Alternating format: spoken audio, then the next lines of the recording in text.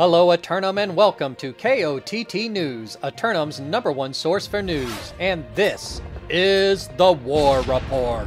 No change in the dynamic of Eternum last night, as you might expect during periods of peace. This gave KOTT news crews an opportunity to assist in multiple defeats of the Marquis of Terror. Chucking the old pumpkin heads back at him, some tosses more in the zone than others. Once acquired, adding the Ichor into the Witch's Cauldron will dissolve the demon's connection to Eternum. With the tokens I acquired, the only difficult decision remaining was what to buy. Traveling to the deserts of Brimstone Sands last night, the bazaar seemed vibrant and full of life.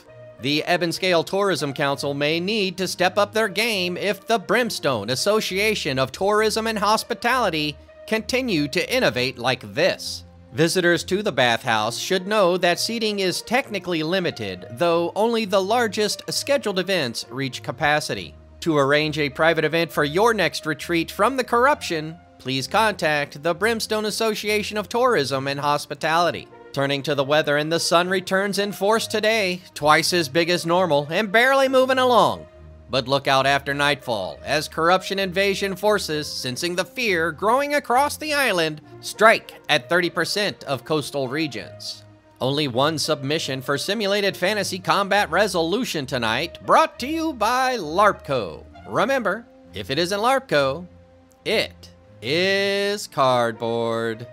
Tonight, the Marauders of DBA assail the Spice Lords of Order of Chaos for control of First Light and the flow of the spice.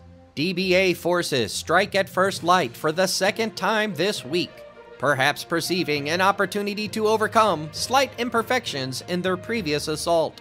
But Order of Chaos stand ready to defend the spice production facility in order to ensure a successful cover cropping for next spring's spice yield. We'll have the outcomes and reactions from the citizens tonight at 11. Until then, this has been War Correspondent JChalant, KOTT News.